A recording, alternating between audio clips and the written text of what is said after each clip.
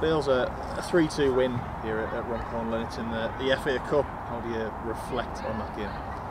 I think looking back, it's just important that we're obviously into the draw for the next round. You know, it was a tough day for us, obviously going 1-0 up early. I think we thought that was going to be an easy day, and then they've obviously scored a couple of goals and we're sort of on the back foot then. But I think the reaction of the lads was great, obviously to show the character to come back, because it's not an easy place to come when it's you know, it's away, and obviously the pitch it's decent compared to some of the places you can go, but you know, they try and make it as difficult as possible for you.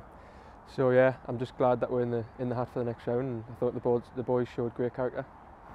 For their couple of goals in the first half, there kind of seemed to be a few protests, whether they were potentially a bit dubious to the referee. So I mean, at that point, it's obviously quite easy to get frustrated. So how important was it to kind of keep a level head at that point? Yeah, definitely. You come to a place like this, especially in the cup and stuff, you feel like sometimes everyone's against you, and obviously you don't get decisions that you think you might get, but you've just got to sort of keep a level head and just keep playing and sticking to the processes that you've been working on, and trust that you'll get the right result, and if you keep playing the right way, you'll come out with a positive result. So I think we've done that brilliantly, and we reacted well.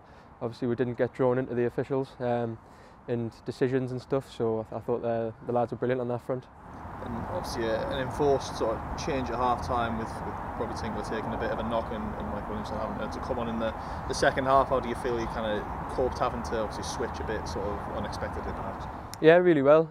Obviously Alex is great, you know, he can play centre half, right back, right of a three, you know, he can probably do a job in midfield, so we've got versatile players, and it was quite a seamless transition. Obviously, you know, the gaffers came on, won a lot of long balls and stuff, and which is what we needed, and everyone showed real character around it, and I think that was exactly what we needed on the day, and it was sort of a seamless transition when things did go off, so just really pleased to be in the hat for the next round.